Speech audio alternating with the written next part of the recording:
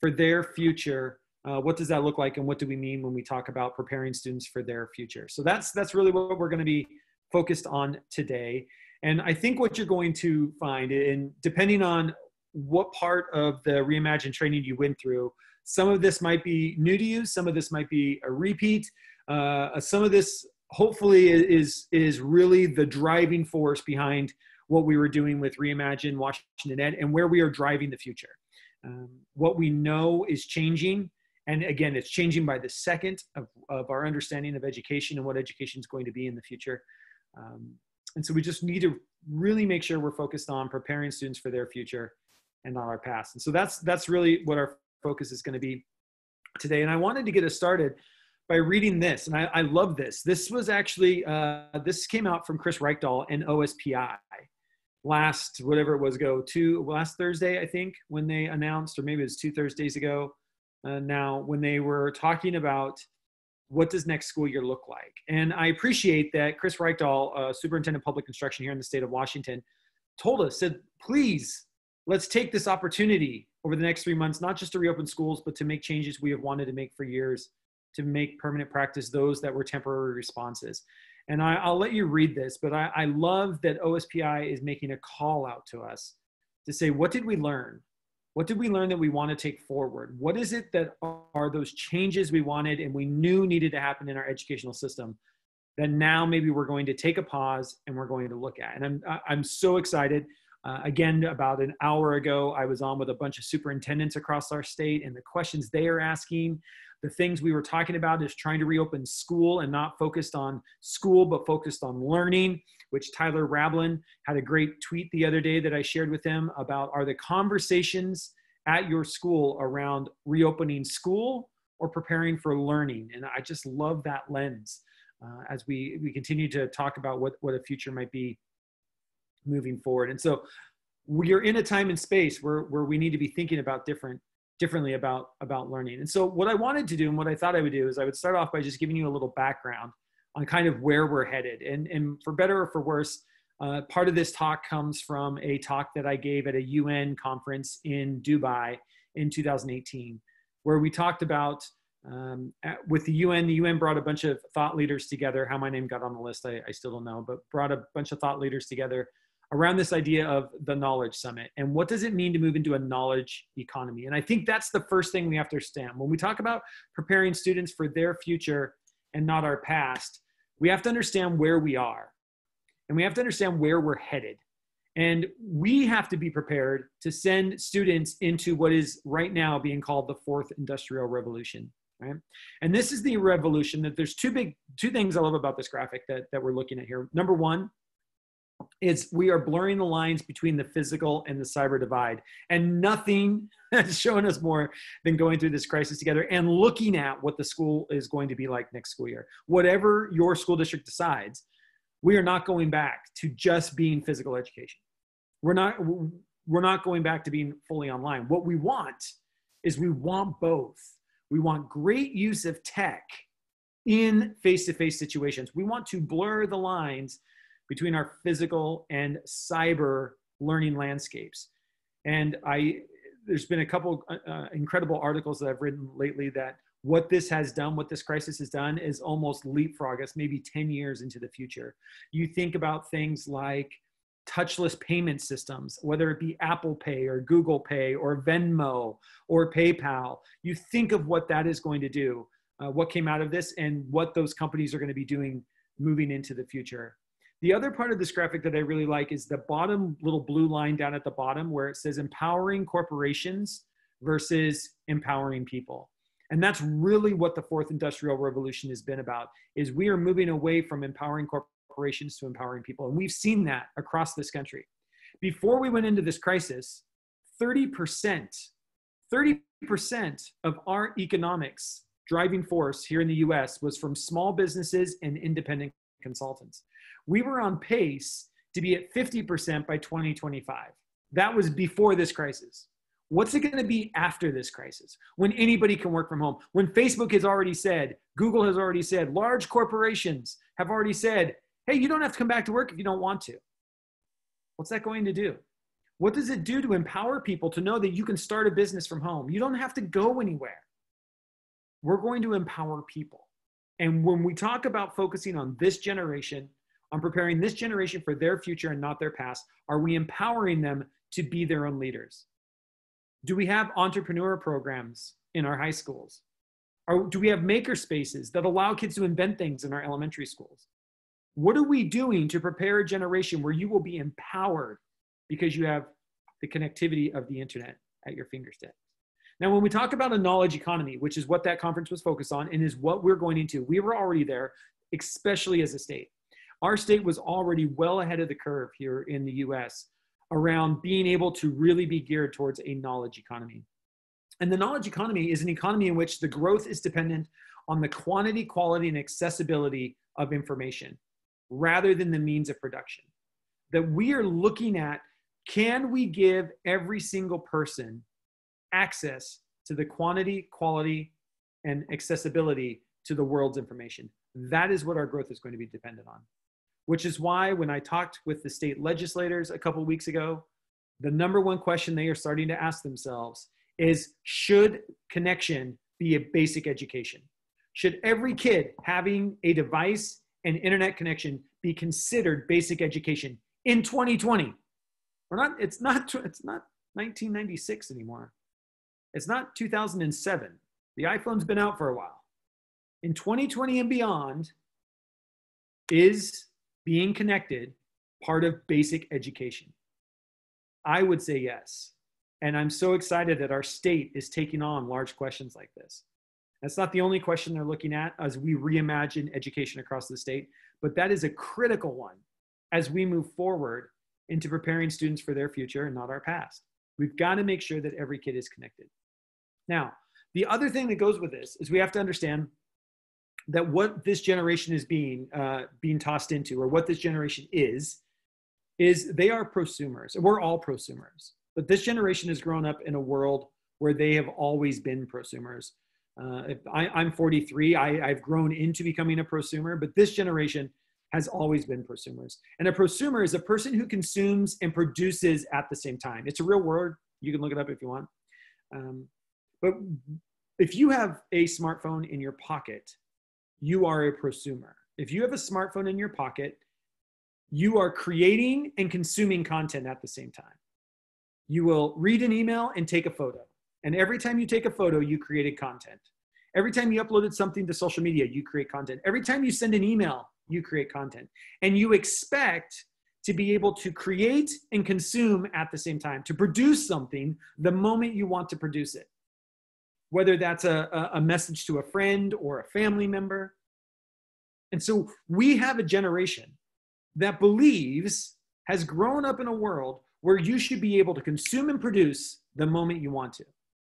And that becomes a critical skill. That becomes a lens that we must understand they view the world through. And so how are we changing our classrooms so that kids are prosumers? Would you say in your classroom, kids are prosumers, that they are consuming and producing products at the same time? That this idea of front-loading information might be an old way of thinking. How do we get kids to create and produce something the moment they learn it? And that hopefully is a theme that you hear come through this presentation. Now, one of the things we're moving, one of the things we are seeing changed and moving through, and to me, this is the biggest change that we're going through right now, is we are, for the first time, I've said this quite a few times over the last couple of weeks, but we are one of the last industries, education is one of the last industries to be disrupted by the internet. And it took a pandemic for us to be disrupted, but we are here. And we are finally having to face that we live, or we're living in, an out-of-date educational model. And that model is what we call a just-in-case learning model.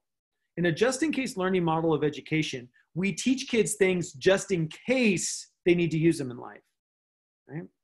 And that's the way this model of education was set up. You have to remember that education, the way that we know education today, started in the early 1900s. And in the early 1900s, we didn't even have high school. That you went through 8th grade. 8th grade education was as far as you went when we started this thing. And there wasn't even a public library system. So education's job, when we said education for all, education's job was to teach you everything just in case you needed to use it. So we created a system just in case you needed to use it. The reason why we set up in high school, when we decided on what science you take, do you realize they're in alphabetical order because nobody knew? So that's the reason why you take biology before chemistry, is because B comes before C in the alphabet. It's the reason why physics is the last thing you take, when in a lot of cases, maybe it should be the first thing you take. We were putting this thing together. And there's little things like that that we are still doing today that I find fascinating. But we have to understand that education, the way it was built in a just-in-case model of education. But that's not the world that our kids live in. It's not the world any of us live in anymore. We do not live in a just-in-case model of education anymore. We live in a just-in-time model of learning. We learn things the moment we need to know it. And the thing I love about this is we were all thrown into the deep end to learn something new the moment we needed to learn it. Zoom had always been here. Zoom was not new. Zoom's been around. Skype's been around. Google Meets has been around for a long time. But we didn't have to learn how to use it until we needed it. Same with Google Classroom or Canvas or whatever you used as a home base, right? But we live in a time period that the moment you needed to know that stuff, it was there for you. All you had to do was access that information. And here's how I know that outside of school, the world works in a just-in-time learning model.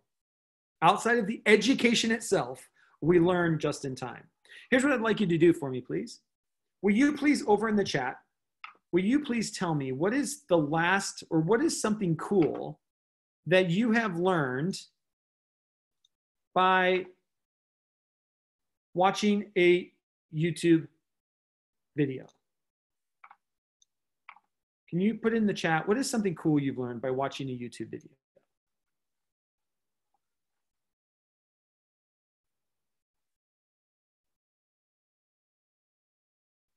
So check this out. How to make a 3-bit, I missed that one, I went too fast. How to use my MacBook. How to make a mask. How to install a dishwasher. How to put in a drip system in my yard, right?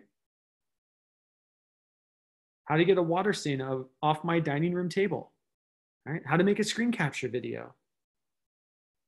How to fix a swivel rocker, right? How to teach on Seesaw. And here's what I love, right?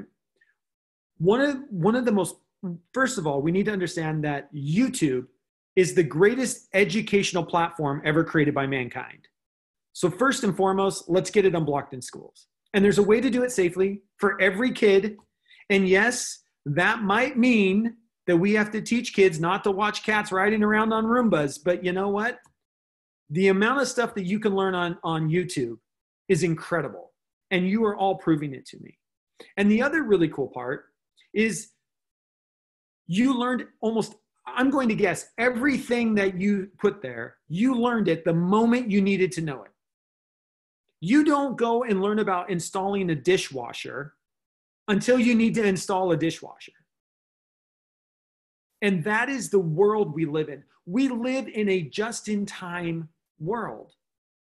So are we teaching in a just-in-time model of education? Now, what does that look like? Well, there's a couple things. First of all, let's look at what just in case was. What are we moving away from? Here's what we're moving away from. We're moving away from understanding that we don't need to focus, nor should we be focusing on memorization as a learning skill, right? That in a just-in-case model of education, we needed you to know stuff just in case you needed to know it. And just in case you needed to know it, we wanted you to memorize it. So someday you might be able to use it. So we focused on memorization as learning. We believed, and for a long time, if you knew a lot of stuff, you were a knowledgeable person. If you knew a lot of stuff, you were a knowledgeable person. That's what we said knowledge was, knowing a lot of stuff, right? Because of that, because we focused on memorization as learning, we needed to be able to focus on fixed facts of knowledge. We needed to make sure there were things that we could tell you you could memorize that would never change. And so we focused on fixed facts of knowledge. Right? And then we just had you repeat those facts over and over and over again. What we call now in education a spiraling curriculum, right? We just keep building on top of it, but we take this thing and just in case you have to use all of this stuff in life. And then the third thing is we focused on repetition as the learning model. And we still do today in some cases, right? But you have to remember in the early 1900s, they believed the brain was a muscle. And because we believed the brain was a muscle, we knew if you work a muscle over and over again, the muscle gets stronger. Therefore, if you work the brain, which is a muscle, over and over again, it gets stronger. So we focused in on fixed facts of knowledge that you could memorize, and you should memorize those by repeating them over and over and over and over and over again. And that is the educational system that we were still somehow using in various ways up until this latest pandemic. And all of a sudden, this didn't work anymore. Because you knew a lot of stuff didn't help you. You had to learn the moment you needed to know something. And here's the crazy part. Our kids have never known this world. Our kids have only grown up in a just-in-time world. So what is it that we need to focus on in a just-in-time world? And I think you're going to see some of this. If you've been going through our Reimagine Washington Ed training, you're probably going to see some of this come through. First and foremost, we need to help students see and focus on connecting nodes of information sources. We need to support kids in understanding how to learn in an information overload world. How do I watch a video, read something on a website, go to Wikipedia, bring all of that stuff together, and then make meaning of it? How do I consume and then produce something with that information the moment I need it? That is knowledge. A knowledgeable person today is someone who can take in a wealth of information and create their own understanding, create value based on information coming at them. That is a knowledgeable person today. We need to focus on helping students understand the capacity to know more is more critical than what is currently known. And right now across this country, we are seeing this come to light. What this means is, do you have space to accept changing information in your life? Are we teaching kids that what you believe to be true today might not be true tomorrow because information changed? The half-life of knowledge right now, the half-life of knowledge, meaning half of what you believe to be true or believe to be false, changes every 18 months. Which means if you stop learning, you have a shelf life of 3 years.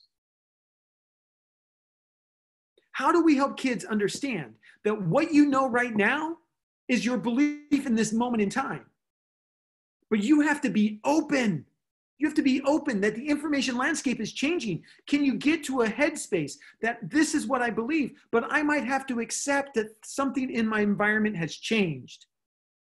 Or what we see a lot, especially the older you get, the less you're willing to accept new information. Instead, you look at all this information coming at you and you can't accept it. You're not willing to accept it, even though the data is sitting there in front of you. A great example of this. We were all taught in a just-in-case model of education that Pluto was a planet.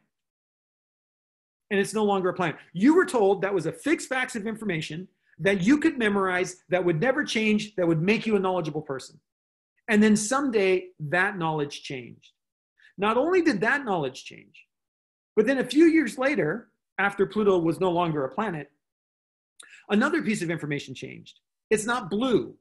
And still today, I love talking to adults who believe Pluto is blue because every single textbook that you ever saw Pluto was blue.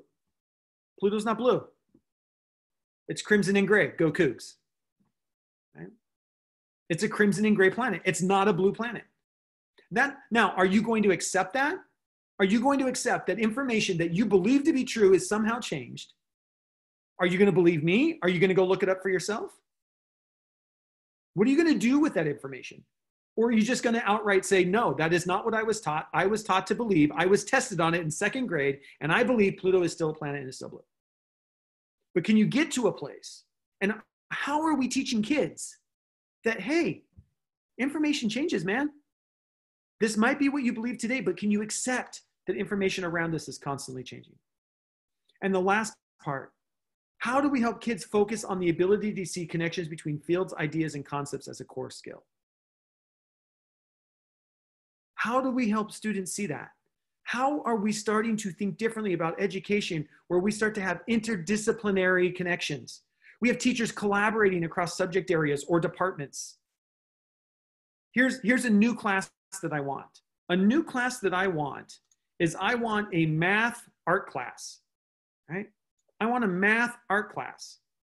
Because if you go to this website, I'm going to put it here in the chat, Indeed.com, for those of you that don't know, is the #1 job site here in the state of Washington, where yesterday when I was on it, or not yesterday, it's about 4 days ago now, 3 or 4 days ago, 54,000 job openings across the state of Washington. When you go there, you can put in state and you can type in something. If you want to go there right now, I'd love for the rest of my talk, go get lost in Indeed. If you go to Indeed.com, go state of Washington, and then when you search for the word infographic. Now, infographic is where you take data out of a spreadsheet, math, and you have to artistically show us so that people can understand the data that you have found. How do you take data out of a spreadsheet and make it artistic, make an artistic representation of that data for people to understand? That is a new class of math and art combined. And if you do a search for infographic, the other day there were 707 jobs in our state where you needed to know how to make an infographic.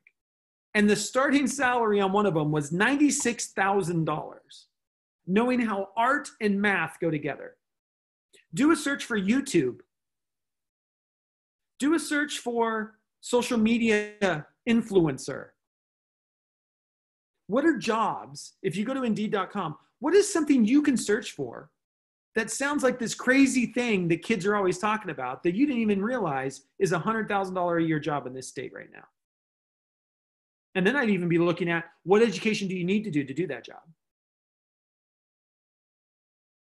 Indeed.com, every high school kid needs to know it and needs to know how to use it. But we have to be looking at how are we helping students see these connections between fields, ideas, concepts? What is the overlap of all of this? At the bottom of this, if you have the notes, if you have the slideshow, in the bottom left and right corner are 2 pieces of research that back this up. This isn't coming from me, this is research. In the bottom right-hand corner is the connectivism learning theory. There are 10 principles to the connectivism learning theory. These are 3, and to me, these are probably the 3 most relevant. But the connectivism learning theory has been out since 2005. It's not new, it's been proven to work. It's a learning theory that we have taken on, that universities have taken on. And that has been the core of what has driven the work that we do. But I put the link there to the connectivism learning theory if you want to go dig into what are the other principles of the connectivism learning theory. And in the bottom left-hand corner is Becoming Relevant Again, which is a peer-reviewed paper that I wrote May of 2019 that talks about taking the 10 principles of the connectivism learning theory and putting them in practice in K-12 schools. So those are 2 pieces of research there, peer-reviewed research for you to take a look at. All right. Team, questions or comments from the chat, seeing that I can't see it? Or any ideas, thoughts that you guys want to add? Is anybody listening to me at all? Am I here by myself? I'm with you, Jeff, but nothing's coming up right now.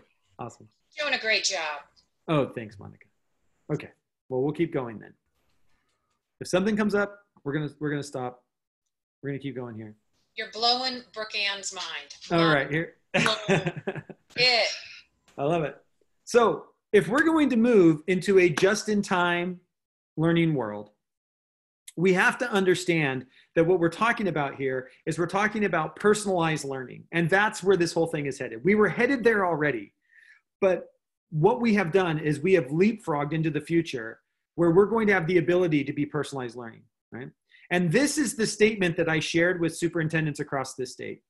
Is the first thing we have to understand is you cannot pace personalized learning. That pacing guides are a 20th century idea of curriculum that do not transfer to a 21st classroom of best practice. They're not culturally responsive ways of teaching, right? If we want culturally responsive ways of teaching, if we want best practice as it applies to 2020 and beyond, if we want to prepare kids for their future, not our past, we can't pace it. Which means that we all have a new job as educators. I was talking to a bunch of independent schools, I don't know, 2 days ago now, 3 days ago now. And I love this. The question that came up, if kids can learn everything on YouTube, what value do we bring? And I'm thinking that is an amazing question every educator needs to ask themselves. If kids can learn your content by watching YouTube video, what value does education have? What value do educators have? And what value, if you're a private school that costs a lot of money, are you bringing to those kids? And if you can't answer that, we've got to dig deep. Because teachers matter more now than they ever have before, but they matter in a different way. Because kids can learn anything at the speed of a click. How are we teaching habits of learning? How are we teaching students how they learn best? How do we teach students how to access the best information so that they can consume and produce? How are we teaching kids different ways you can produce things? Not just through a 5-paragraph essay, but through YouTube videos, through infographics, through presentations. There's a lot of ways you produce stuff today. What does that look like? We need to focus on the standard-based grading approach, which is Tyler's last webinar last week about assessment, right? And grading. We're going to have to think differently about this. We also have to understand that, and this, you've been hearing this, if you've been going through the Reimagine Washington trainings, this isn't new to you, is that we have to get kids to understand that failure is everything that happens right before you succeed, and fear is what holds us back. Fear is what is holding us back from really diving into looking at education. It was fear of maybe going the wrong step or wasting time down the wrong path. The problem is that if we get stuck in fear, we never change. And what forced us, what this pandemic forced us to do was we had to get over our fear really fast because we had to move. And we failed our ways to success. We failed our way to success. Because that is what learning is. Learning is failing your way to success. How do we get kids to understand that? How do we set up structures in our schools that get there? How do we set up grading policies that grade this? That's what we need.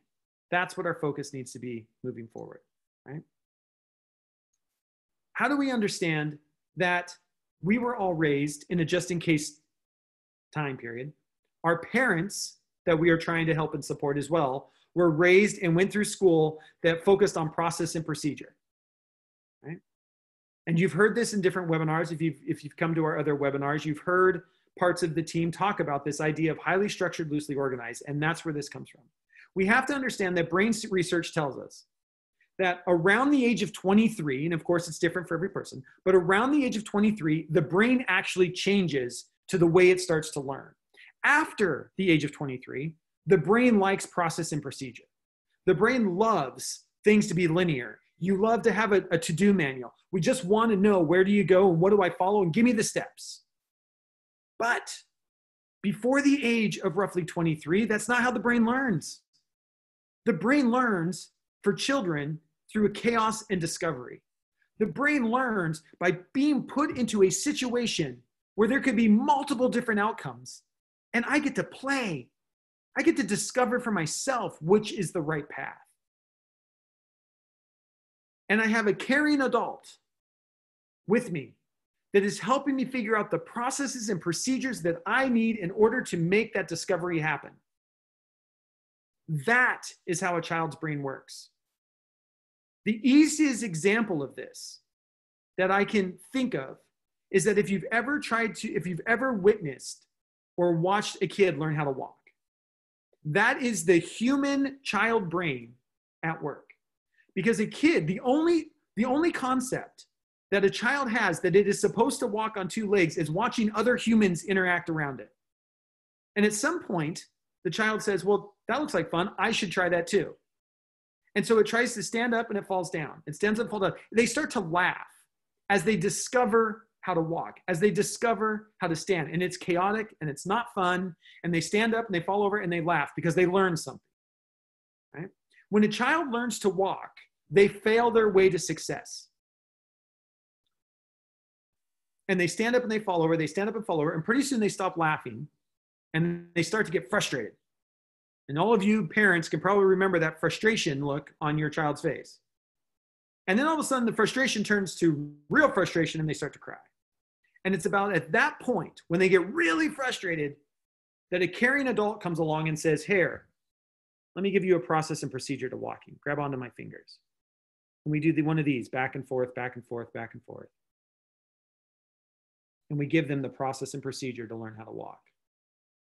But only after they try and discover it for themselves. That's why you can't front load information. When we front load information for kids, we are taking the chaos and discovery out of it. When we tell kids, here is everything you need to learn on Monday, Tuesday, and Wednesday, so you can go create something on Friday. PowerPoint, poster board, bubbles on the test. We've actually taken learning away from the child brain. So what we need to create is we need to create highly structured, loosely organized learning pathways. Highly structured, loosely organized learning pathways. That is what a choice board is. That is what the pathways that Jen and Shannon shared in their webinar are. That is what we talked about with and without walls. We talked about creating pathways. When we talked about project-based learning, we talked about creating pathways that allow kids to be in a mode of discovery and chaos with a caring adult that is supporting them with the processes and procedures the moment they need the process and procedure. Not before, the moment they need it. That there is a process to how you discover. Are we teaching kids the process of how you discover learning? It's called the inquiry cycle. Project-based learning, problem-based learning, challenge-based learning. There are cycles to discovery that we use in everyday life that we need to teach kids. Here's how you discover things. And it's going to be chaotic and messy, and you're going to fail your way to success, but we can get there, and we're going to set up a grading policy that rewards you for failing your way to success. Highly structured, loosely organized, brain researched, and approved. Now, as we talk about this generation, how are we helping them and supporting them and taking advantage of distance learning? Because there are so many things that I am so excited we were forced to do this. And I know that sounds bad, but we needed to make sure that we were preparing them for their future and not our past. And their future is changing rapidly. And I hope you're keeping up. Because on December 11th of 2019, research had just come out, right? So remember, this is like 4 months before we all closed school. Research had just come out to show that 35% of undergraduates in university and community colleges were taking at least one online class. 35%. This is not your master's degree or your PhD. This is undergrads, which means we need to be graduating seniors knowing how to learn online. And if we weren't, we were not preparing them for college, career, or life. The military now has online courses for kids who are going into the military. After this pandemic, before this pandemic, but after this pandemic, almost every company that I have talked to has online onboarding programs. So that when you become a new employee, you're taking an online course to learn how to become an employee in that company. Are we preparing kids for a world that online learning is the new normal? Even when we go back to school, at some day in the future, we're all going to be back in the same classroom. Are we still preparing students for that future? Are we preparing students that while we were in the pandemic, the entire way you get into university changed? On May 26th, the University System of California dropped SAT and ACT requirements for all applicants. And as much as I hate to give kudos to the U of W, on June 11th, the U of W removed standardized testing requirements for incoming freshmen in 2021. No more SAT or ACT scores. And at the same time, reports are coming out from universities of what is going to take the place of the SAT and ACT. I put this down here at the bottom is the link to Inside Higher Ed. If you need to follow something about where everything's happening in higher ed, this is the place. The creation of a portfolio system of evaluation with scores trained to assess higher order thinking, communication skills, and the capacity of intelligent growth is the most promising approach to addressing persistent equity gaps and the growing economic and racial segregation in higher education. Kids are going to need a portfolio. Finally, we're getting to a place where the SAT is no longer, and what's going to replace it is a portfolio of work. So if we are preparing students for their future and not our past, are all of your seniors next year going to graduate with a portfolio? If you were a kindergarten teacher, are you starting to prepare kids to understand how they reflect on their work as they move through their learning journey? This isn't just about high school. We now have to create a system that doesn't teach kids how to take a bubble test, but teaches kids how do you build a portfolio system?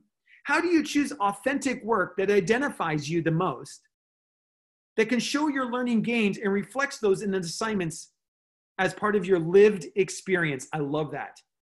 In relation to their lived experience. K-12 system, your kids need to have a portfolio.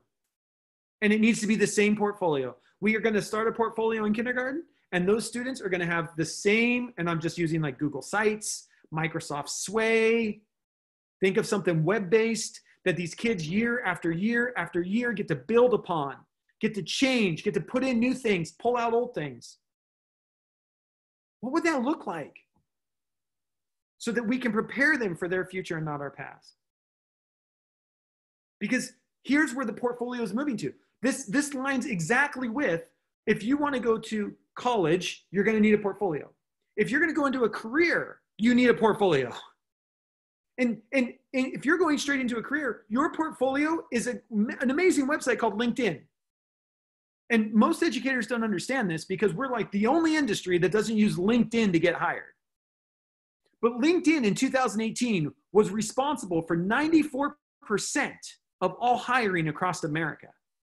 94% of people who got hired across America had some kind of LinkedIn connection.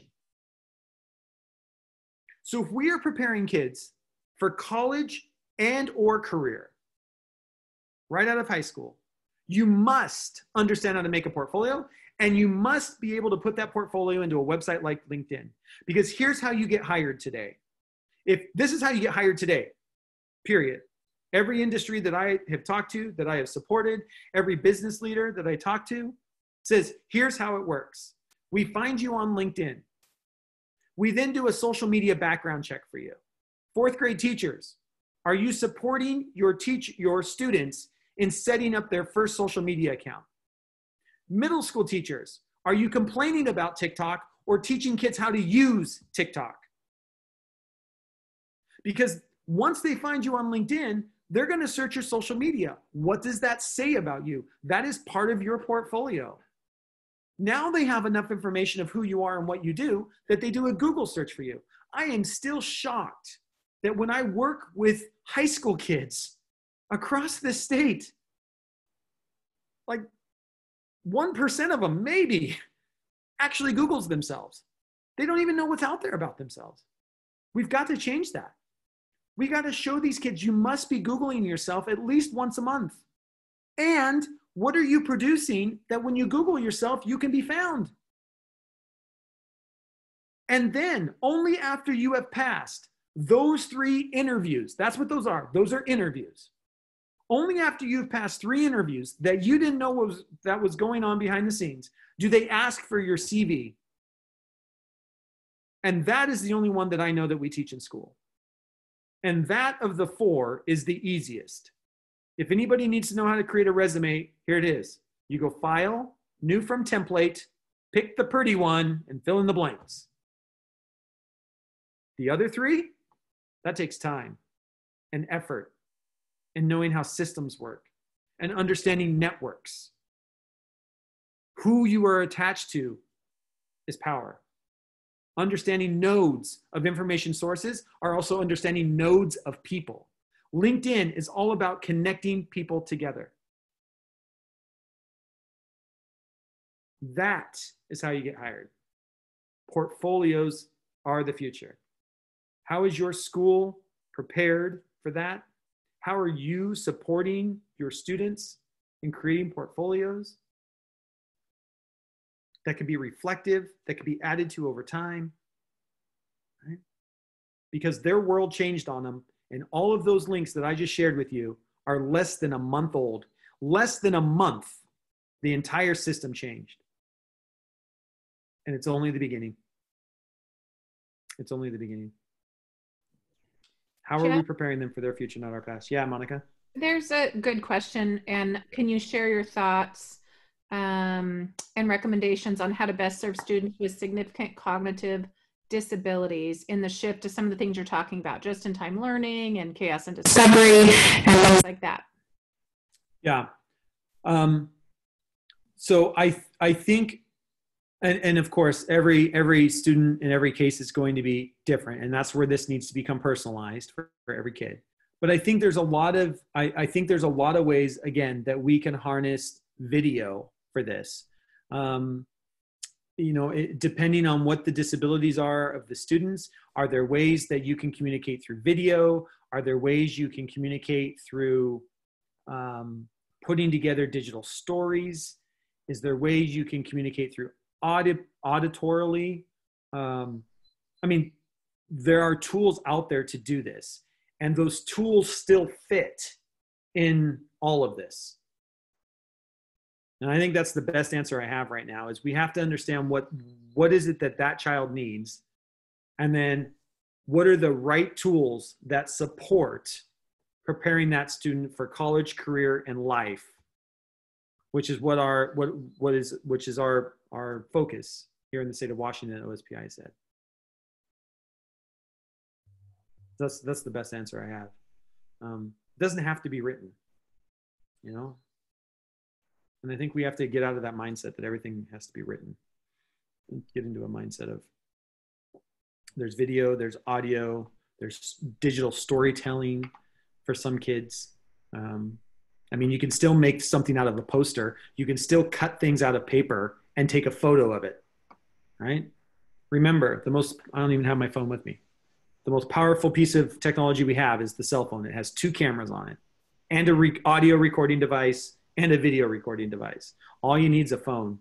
You need a phone and you can make this work. Right?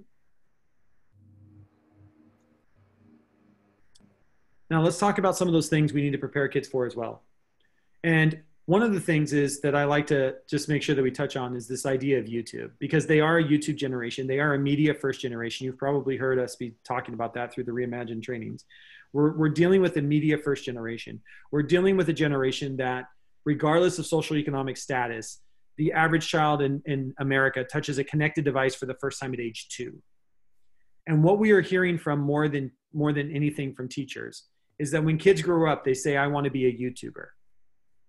And why wouldn't you want to be a YouTuber, by the way, right? Especially when the #1 YouTuber last year made $27 million being a YouTuber. $27 million being a YouTuber. He was 9, by the way. Ryan's Toy Reviews. I'm sure somebody who has a young child probably knows Ryan pretty well.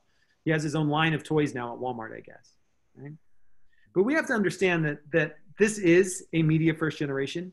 It's also the reason why instructional videos work. But instructional videos don't just work because they are a media first generation. It's because you all told me just a little while ago, you learned stuff through instructional videos too. They're just how to fix your dishwasher, or how to make a mask, or how to change the headlight on a car. You all learn through instructional videos too, because they work. 3 to 5 minutes. Most of them are one takes, somebody walking you through something you need to learn the moment you need to learn it. It's just what a good instruction is. But here's the other side of YouTube that I think we have to remember, that the #1 complaint that I get from both parents and teachers about kids on YouTube is that all they do is they sit around watching other people play video games. And I love when this comes up with parents. And if you have parents that you need to point this out to, please do. That they are not the first generation to sit around and watch other people play games. The game is different. The screen is different, but humans have been sitting around watching other humans play games as far back as we can remember. On Sundays, this entire country shuts down to watch other people play a game. Right? But here's the difference. When students watch other kids play video games, they're actually getting better at playing the video game. They want to know, what is the hack? What is the secret? What's the tip or the trick to get to the next level? When I watch Wheel of Fortune, I was never trying to get better at Wheel of Fortune. I was watching it for pure entertainment. When I watch the Seahawks on Sunday, I don't watch it thinking, you know what, someday I'm going to be Russell Wilson. No. I watch it for entertainment. These kids don't. And here's the best part. When these kids actually subscribe to a YouTuber's channel, they are following a mentor. As we went through the Reimagine trainings, you might remember at the end, we asked you, how do you learn? And one of the ways that people learn is through finding mentors. And when kids subscribe to the channel of a YouTube influencer, they have found a mentor. So how are we teaching kids what is a good mentor? Are we teaching kids what to look for in a good mentor? What should a good mentor, how should they talk to you? How should they support you? Because that is a way that we learn, is by having mentors, surrounding ourselves with people. Right? And if you want to be a YouTuber, go be a YouTuber. Go to Indeed.com, type in YouTube, and see what the starting salary is and the education that you need in order to run YouTube for a company. And there's plenty of jobs waiting for it. The education isn't usually a 4-year degree, but you need to know how YouTube works. You need to know how to read analytics. There's your math. You need to know how to write a good description. There's your English class. You need to know how to write a speech, or you need to know how to write a script or follow a script. There's English class. How do you tell a story? There's English class. Right? How do you bring in a historical perspective to what you're trying to tell people? There's history. Right? Of course you want to be a YouTuber. Who wouldn't want to be? Because what we have to understand is we have to get away from this idea of screen time is the same for everybody. And I can't remember who said it. I think it was Jen. I think Jen said it in her webinar, and it's been in the back of my mind, that we have to stop seeing screen time as like this all-encompassing screen time. Right? That there are multiple, when we say screen time, there's a whole it's a whole spectrum of what you're doing on the screen. One of my favorites is, I was just talking with a school, I think yesterday, and the school has parents who want their kid to be on a Zoom for 7 hours a day. They want their kid to go to school on Zoom. And I'm like, these are the same parents who were just months ago saying, my kid's on the screen too much. My kid's never allowed on the screen. I don't want my kid on the computer. I don't want my kid on the computer. Now all of a sudden they want their kid on the computer for 7 hours a day. Nothing's changed. It's not about being on the computer. It's about understanding what they're doing on a computer. So when we have students on computers, how much are they creating versus how much are they consuming? I want every teacher to reflect. I want every teacher to reflect on, when you have students using technology in your classroom, are they consuming or are they creating with technology? That is a great lens to look at our computer time. Because if kids are consuming, that's fine, we have to consume. But what are you doing with that consumption? If you're not taking that and instantly creating something with it, I would say it's a bad consumption. Here's an example. IXL. I can consume through IXL, but there's no way for me to take that consumption and instantly create something with it. iReady. I can consume through iReady, but there's no way for me to take that and create something with it in the moment. It's just consumption. And you can probably tell how I feel about those programs. The world belongs to those that create, not those that consume. On and off a computer. How are we setting up situations that are chaos and discovery, where kids have to create something to prove they know it? That's the future. So I'm going to stop sharing my screen so I can see the chat here and answer your questions as we start to wind this down. Well, sorry, I will still share my screen, but I'm going to get it out of full, see if I can get it out of full screen mode. There we go. What do we have left here? We've got like 5 minutes left. Ooh, yeah, 7 minutes left. And I'm going to be able to open up the chat now and look at some of your questions. Are there any questions or comments from the panel? Is there anything you guys want me to hit on or questions coming up?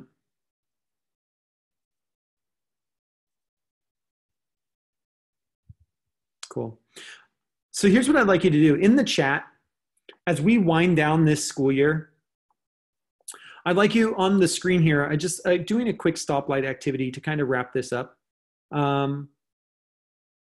What do we need to consider stop doing in schools? I mean, think about what we just went through.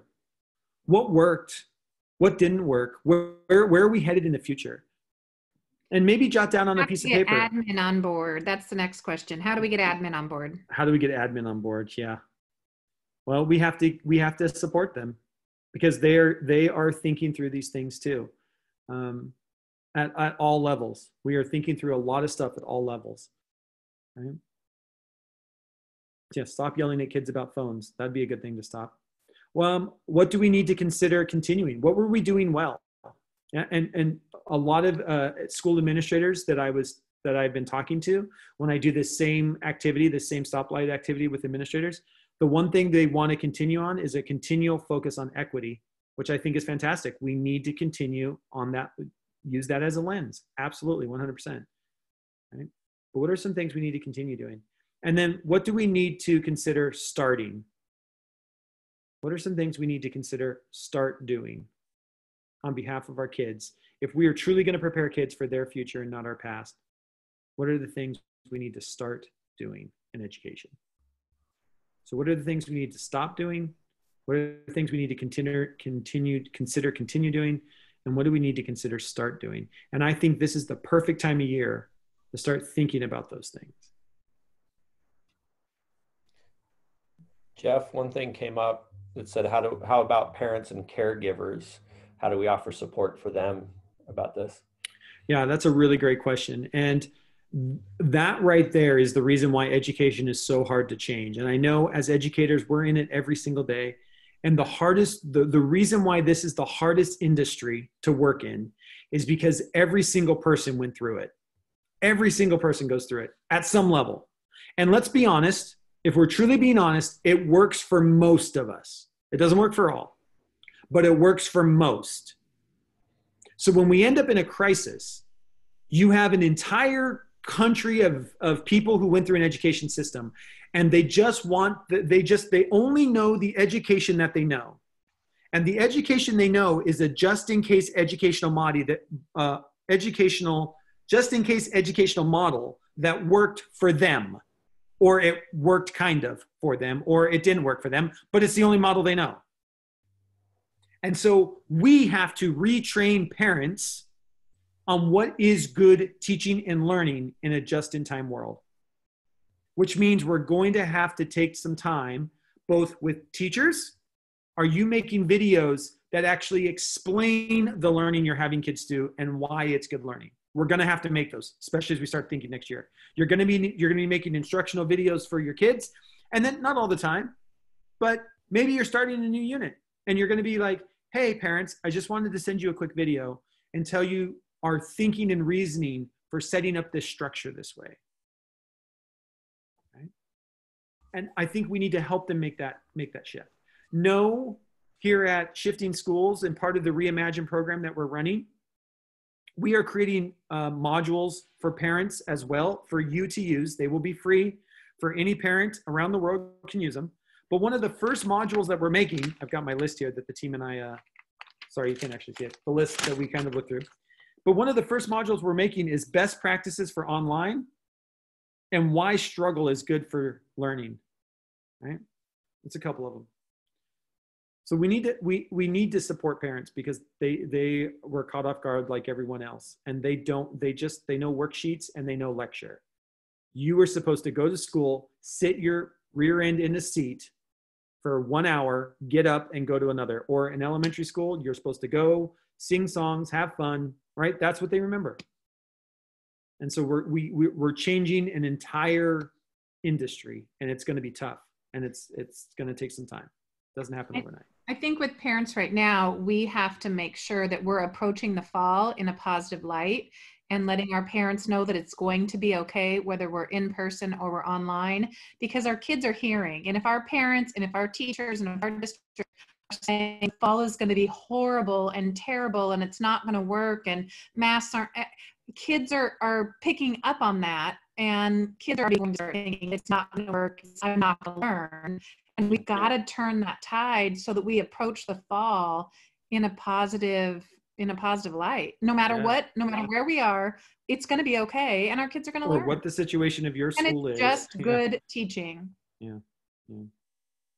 A couple other things I wanted to share with you as we wrap this up, and then I will stay on for a little while. If anybody else has any questions or comments, we can chat.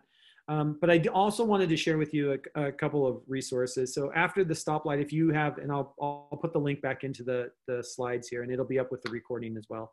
But this is a great video by another teacher named Carl Fish out of Colorado. He made this in 2006, and the name of the video is What If? And it goes through the history of things at his high school around things that people were pushing back on, whether it be parents or teachers or admin, things like using calculators in the classroom. And now all of a sudden we require every kid to buy a calculator, things like that. But it's a really interesting kind of look at the history of things that have been pushed back on and where we are today. And with that, I think it's kind of fun as an educator to be thinking in terms of what if, right? In terms of what if there was no bell schedule? How would we schedule learning? What if I only get to see my kids every other week? How am I best going to use that time? That's a great what if, right? What if there was no pacing guides? What could personalized learning look like in my classroom? What if I allowed students multiple attempts at showing me they've mastered a standard? What if I tried project-based learning where kids were in chaos and discovery mode? What if I adopted the inquiry cycle and actually had kids work through solving their problem? What if, right? And throw them out there. We have opportunity right now like we've never had. We have opportunity to try stuff, and people will forgive you if it doesn't work.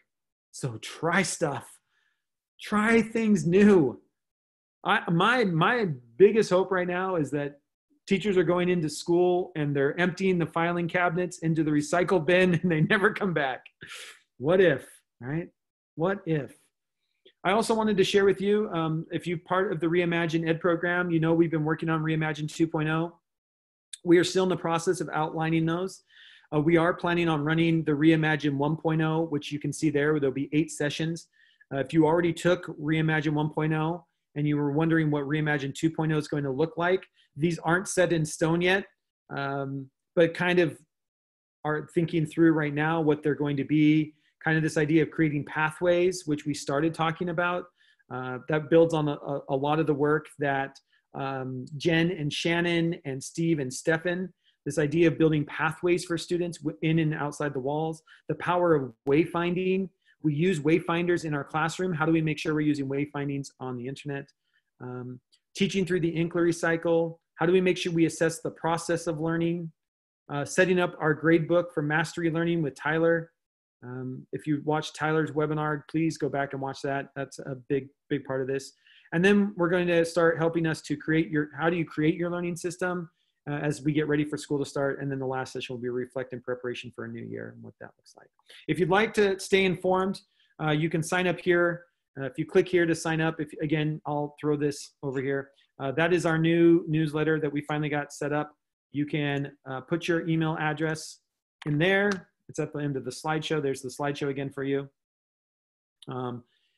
Do I have the link to Tyler's webinar? Yes, it's over on the Reimagine WaEd website under the resource page. I can send that to you right now. That's where all the webinars are, actually. If you missed any of the webinars, you can come over here to the Reimagine page, and I will put that for you here in the chat. And you can, there you go. They are there for you along with the slide deck. This one will be there as well. If you please give me 24 hours or so. This will be there as well. Just a place for you to go. Yeah, to sign up for 2.0, if you fill out the link on the end of the slide deck, that'll make sure that you're on the list. But if you already took Reimagine 1.0, you will be notified when Reimagine 2.0 signups come out. We will be here to support you through that as we continue to move forward. So thank you for joining me for our last webinar series before August. I will hang out for a few more minutes if there are other questions. Otherwise, thank you for spending your Wednesday afternoon with me. I really appreciate it, and hope to see you in the future somewhere along the way. So thank you so much. When does this get into TPEP, I wonder? That's a good question. I like that. I think it's coming soon. I think we're seeing a lot of things change for sure. So, great. Anything from the panelists? Anything anybody else wants to add? I love that comment about when does it get into TPEP, because you know, so many parts of TPEP are around how are we giving students ownership over the process, and the language might be different, but I think it's, you know, it probably does need to be changed or updated. But you know, even in a world where maybe people aren't thinking about how YouTube could be used or how tech is being used, everyone understands there's power in giving students resources and letting them go their own way with it. So, you know, is the language there? No, that still needs to be probably updated. Sure. But are the ideas there? I think they're in there. And so we can, you know, if we need justification, if someone questions, why are you doing it that way? You know, I think we can even point to that and say, well, because I'm supposed to, right? Like, because that's how I'm being evaluated. That's already in there. Yeah. And I think there's a lot of things, right? Like our state is really pushing UDL design now, right? Universal design for learning, which incorporates, you know, culturally responsive learning. It's exactly what our pathways are. It's been so interesting. I've been explaining this idea of pathways, and the first thing almost every administrator says is like, "Oh, that's like UDL," and I'm like, "Yes, this is what we know to be true." And so you're right, Tyler. I think there's a lot of things that the state has really started to put that lens on that TPEP is going to have to update, because OSPI is making a lens that, you know, is putting a focus there as well. So I think that's going to have to update for sure at some point. Yeah, what about teacher prep programs? I'm working with a couple of them, but they have to be updated as well. And I talked about that with the state legislators in the education committee. I talked about our pre-service programs and how one tech credit is not what we need for teachers. When, you know, after this, we're looking at 100% of our school districts almost one-to-one. Not all, but we are getting awful close. So we better be preparing teachers, especially we're an education state. We produce, you know, we're one of the top states in producing teachers because we got so many teacher programs in the state, which is awesome.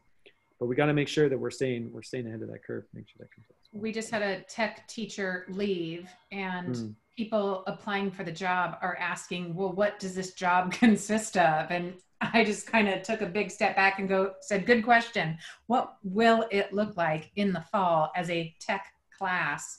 I know you have lots of opinions about that, but what it's been in the past as a tech class, 1 period a day, is not what it is anymore.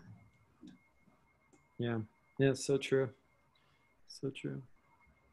Thank you, Brooke Ann, for that. I'll throw that out, that she threw out that ERWC. I'll have to look into that. That's good. Awesome. Thanks, Jeff. I'm out of here. Thank you, everyone. Appreciate it. Appreciate you hanging around for a few minutes. Thanks so much. Yeah, awesome. Just some really good stuff going around. I really appreciate it. What should we focus on for the summer? Oh, what a great question. Focus for the summer. So a couple things that I would focus on. I'm just trying to think through this because it's going to be things I'm focusing on too. I'm going to be focusing in on really getting really good at making instructional videos, because no matter what the future holds, knowing how to make a good instructional video. So, and all is it's going to be is like when I go to YouTube and for many of you know, but we're in the middle of renovating our house, which is why I'm at my sister-in-law's place up in Bellingham and not in Seattle. And I just think that every time I watch a YouTube video, I want to dissect it on why did I choose that video? Why did that video work or not work? And I just want to be thinking through that. I mean, I don't need to be creating videos per se all summer long, but anytime you're watching an instructional video, which we probably will continue because that's how we learn, just give it a quick reflection. Why did I pick that video? Did that video work? What was it about that video that worked? Or what was it about that video that didn't work? And already I'm thinking like, oh my gosh, my first week back with my kids where they're in front of me, that is what we're going to do. We're going to go through and watch videos and say, why'd you choose that video? Did it work or didn't it work? Why did it or didn't it work? How would you make it better? I think that'd be a great, like, we got to help kids learn how to learn, right? So I think that'd be something this summer that I would focus on. Get to know your home base. That would be my other thing. Like if your school district has adopted Google Classroom or Microsoft Teams or Schoology, I would really, Canvas, whatever your district has adopted, I would focus this summer on really getting good at that. You know, really dig in, see what it can do. Again, watch a ton of YouTube videos around them. All of those learning management systems, all those home bases, there's tons of videos out there. And don't just do like, you know, Canvas in the elementary classroom. Do math, 6th grade math teacher Canvas, because the video probably exists and you'll get to see exactly how other teachers structured it. So that would probably be my 2 things I'd focus on: making good instructional videos and getting really good at my home base. How about anybody else?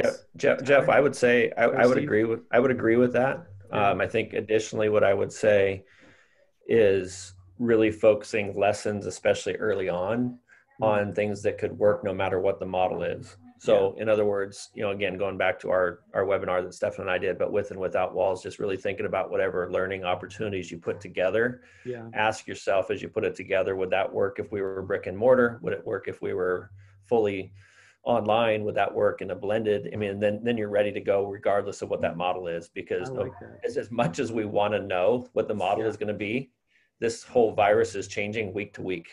Yeah. So we don't know what it's going to be in September. So to be ready for that. And then I think the additional piece to that is when you put it together, come up with an organizational structure, I guess, or a wayfinding aspect of how you're going to present that learning that's efficient for you to do, is easy for students to understand, and that you're going to consistently use for all your learning opportunities. Yeah. And I think the main word there, Steve, I agree 100%. And I think consistency, right? We've got to find a way that is consistent regardless of what situation we find ourselves in. And that's that wayfinding, right? How are you setting up a system? And once you have a system, and it doesn't mean you can't make little adjustments, because the system's not going to be perfect. It's the first time you've ever done this. But how do we make little adjustments within that system, you know, as we continue to go along? Anyone else? What would you focus on, or what are you going to focus on this summer? I think that's good. I had a friend, and I loved this idea. They said, I'm making a list of everything I'm nervous about for the fall. And then, you know, because a lot of them are like, how am I going to build connections with kids? And so like, that's on their list. And right now, because they don't have a strategy, it's the scary part of what's coming up. And so they said, I'm just going to make a list of all the things that I'm nervous about. And then I'm going to spend like my cup of coffee in the morning, just getting ideas, right? Knowing that there's a solution out there. So even if you don't necessarily learn it, like starting now to resolve some of those fears and see, oh, this is a tool I'll need to learn, and just kind of getting that started and getting the ball rolling. So it's less of a daunting task to look at. I like that. I was going to say, along with what Steve said, that I've been telling cohorts, focus on things that will work both within your walls and without walls, so that you can easily go between whatever model, wherever you are teaching, and that you don't have to be multiple personality. We know that what we've learned, distance teaching is good teaching. We can use that in our classrooms. We can use it in our virtual worlds, but create systems that work both places so that you are not creating double the work. Yeah. And I think that is the best strategy, because we all know it's going to take one person to test positive in the school and we're shut down for 14 days, right? So you're going to have to make sure that you create something that can be used in both spaces. Because my feeling is at least for the first semester, probably longer, but we're going to be in a constant flux. I mean, I look at South Korea as a good example. If anybody's been following what's going on in South Korea, I mean, they had one high school that was back in session for 3 days. A student tested positive and they were out again for 2 weeks. And then they came back, they were back in session for a week. Teacher tested positive. They've been out for 4, like they've actually only been back in school 4 days, even though they've tried over the last 4 weeks of the school year. And that's just going to be the way it is, right? So, cool. All right, everyone. Thank you so much. Thank you, team, for being here and supporting. Really appreciate it. Thank you, everyone, for joining me this evening. I will let you all go. Really appreciate it. Again, this will be up on the website shortly. We'll make sure it goes out to the mailing list as well. Thanks, everyone. And until next time, I'll see you on the network. Thanks. See you.